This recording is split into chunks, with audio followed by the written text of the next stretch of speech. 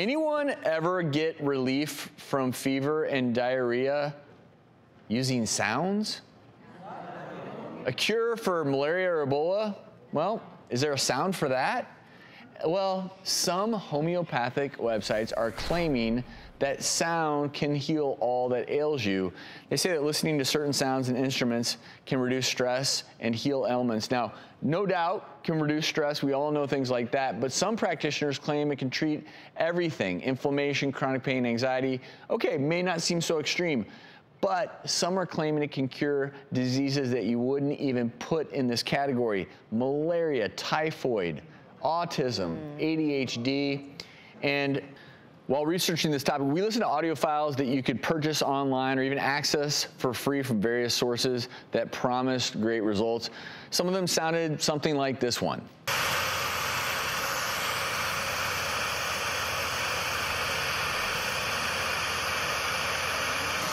That sounds more like diarrhea than curing diarrhea. I mean, it sounds like I have a noise machine that I use at night to sleep. That's what it sounds like. So, hey, I'm into sound therapy, clearly. But if I have malaria, that ain't curing it. No, right. that's not going to work. And absolutely, but claims that you're curing disease, no way. Paying here's where I have a problem with this is there is absolutely credence to the idea that sounds and music and sound therapy can do a lot of good things for you. But paying a doctor money to give you a specific sound that's supposed to cure autism and malaria. I mean, these are really dangerous claims, and I feel as though as doctors, we take an oath. We take an oath to do no harm. And for someone... Well, they may not be doing any harm, but they're taking your money. They are doing harm. If someone has malaria and they're saying, hey, use That's this. actually a good point. Yes. Instead of use this medication.